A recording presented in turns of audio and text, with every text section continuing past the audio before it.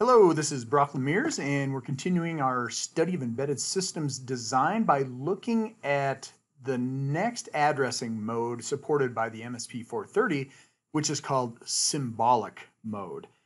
Uh, Symbolic Mode takes basically, if you remember Absolute Mode is where you were able to access information in memory by providing the address of the memory location that you wanted to access. And you could use that in the source and the destination. The only problem was that you had to keep track of the actual address. You had to, as a programmer, you had to know data memory starts at 2000. And if I'm going to put something at 2000, if it's a 16-bit constant, then the next available location would be 2002. And it's almost impossible to do that once you start developing large programs. So symbolic mode gets around that by allowing you to use, instead of the absolute address, you use the address label. And then that way, the assembler actually can keep track of where things are in memory, and you just have to keep track of what the name of the label is. Okay, so it works the exact same way as absolute, except you just use the address label, and the syntax for it actually is nothing. You know, in absolute you had to put the ampersand. In symbolic, you just put the address label, and so that's all you do. It's actually relatively simple. You can use this in both the source and the destination, so that's nice.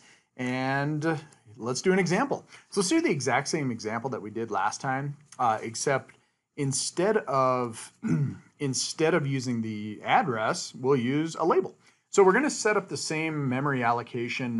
We're going to put 1, 2, 3, 4 at address 2000. We're going to put cafe at 2002, and we're going to copy it. We'll write a program to copy 1, 2, 3, 4 into address 2004, and then we'll do another instruction to copy cafe into address location 2006. But we're going to use the address labels. So we're going to set it up just like last time using directives, and we'll download these two constants into data memory. We'll reserve these two locations in memory using a directive called .space, and then we will just use the labels in order to do the copy, okay? So that's our activity.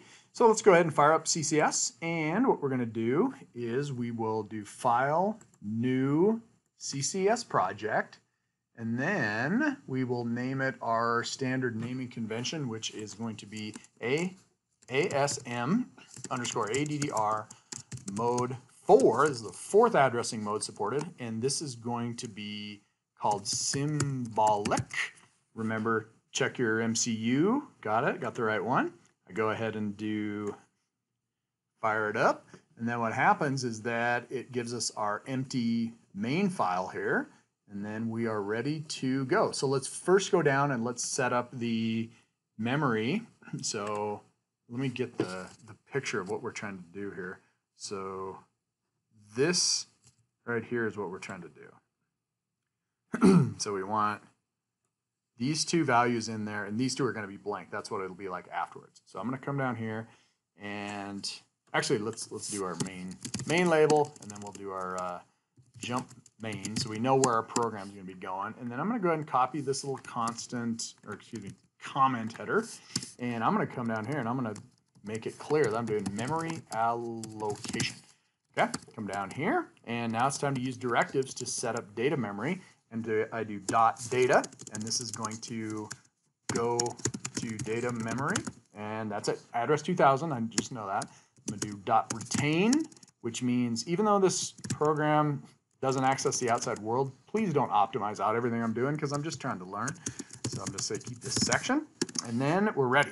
So now I'm going to put an address label called const1, and I'm going to come over here and I'm going to do .short, which is the directive to create a 16-bit constant, and I'm going to do 1, 2, 3, 4 hex, and then I'm going to do const2, and I'm going to do .short, which sets up a 16-bit constant, and I'm going to do cafe. But remember, if it starts with a letter, you got to put a 0 in front of it.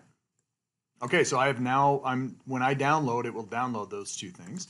And now we're going to reserve some information. So I'm going to say var1, and I do .space. And .space uses it asks you how many bytes, and I want 2 bytes. And then I'm going to do var2. I'll do .space, and I'll do 2 bytes. Okay, so these directives right here will set up my memory where I have 1, 2, 3, 4 at this address and cafe at this address, and then I have these two are blank, and I have address labels more importantly. So I don't have to actually keep track of the absolute 2002, 2004. Okay, so now I come up here and I want to write some code to copy. So let's do it just like last time where I move it into the register because it shows you how to mix and match addressing modes.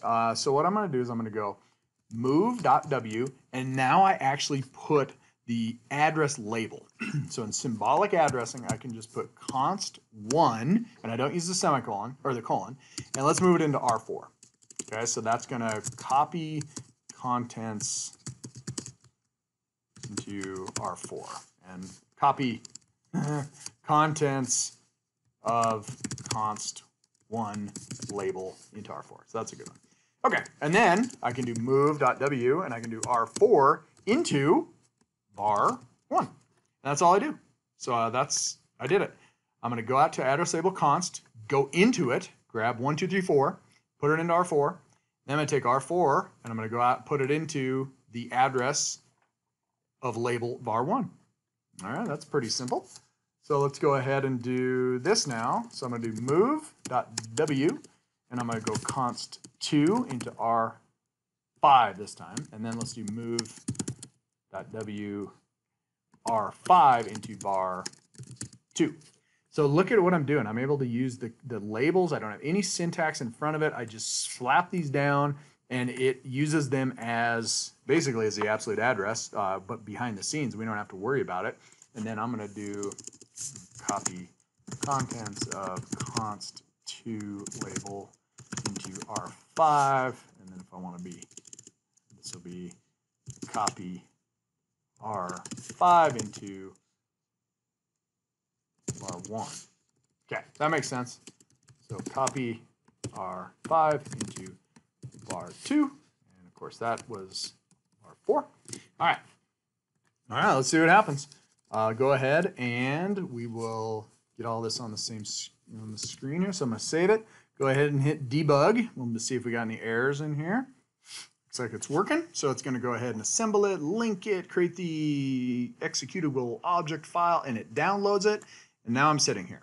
So I'm going to go ahead and I've got my memory browser over here. I've got my register viewer here. I can see R4 and R5. And what I want to do is come down here, set a breakpoint at the first instruction, and then I'm going to run to it. So I run, and now I stop right there. Memory browser, let's go look at 0x2000.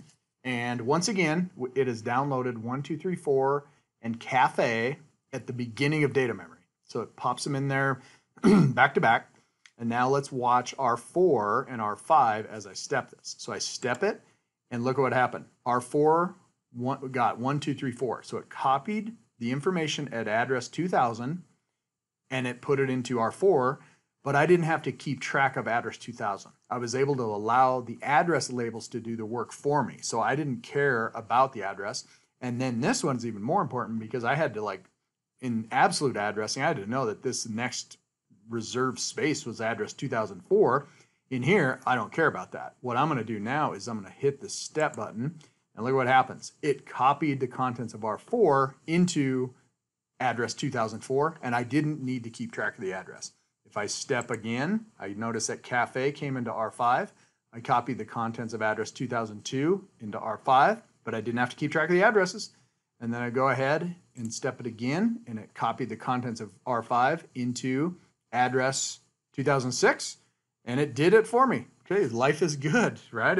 And it's awesome because symbolic, I don't need to use the absolute addresses. Once again, though, let's do this. I'm going to stop that debug session. I can actually just do this. I can come up here and say, you know what?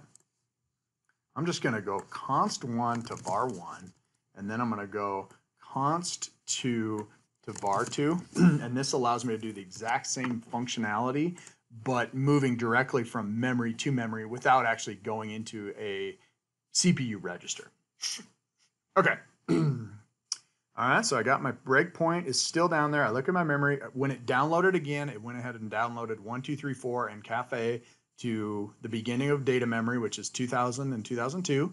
and it reserved 2004 and 2006 for me. That was the space directive. And I still have my breakpoint, so I run to that. And now here I'm going to go. I'm going to hit step, and look at what happened. It copied from 2000 to 2004, and then I hit it again, and it copies cafe from 2002 to 2006, all without having to keep track of the actual addresses. So it did it. So that is symbolic addressing, okay? Now, symbolic addressing, remember, it works in both the source and the destination, and it is usually the one we're going to use most often. Okay, that's it. Nice work. Go ahead and remember to subscribe to my channel, and see ya.